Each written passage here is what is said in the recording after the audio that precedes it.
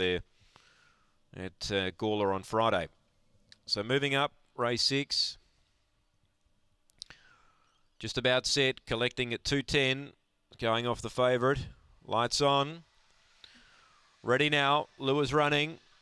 Set, racing, speed here from the middle. Scarred Warrior collecting boots through to hold it out. Out deep there was Gustinado, Dinah Artist, then Victor Jess, and last is My Boy Bean. The two favourites go head and head here. Collecting led the way, gets off the rail, led a length and a quarter. Scarred Warrior second, a length Dinah Artist third. Two back then to Gustinado, My Boy Bean and Victor Jess. Down the back, leader collecting. At this stage holding them, led a length. Scarred Warrior trying to come after it. A gap then to Dinah Artist. They turn. It's collecting a length in front. Scarred Warrior just can't quite get there. And collecting holds Scarred Warrior. Dinah Artist third. My Boy Bean all over their backs there. I think it got fourth from Victor Jess and Gustinado last in. The winner here will be collecting number 1.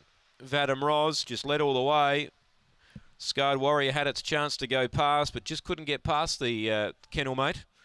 And collecting's gone all the way. 1, 4, 7, 5. 35 and 55 the run. 9, 11 the first split. And 13.52 the run home.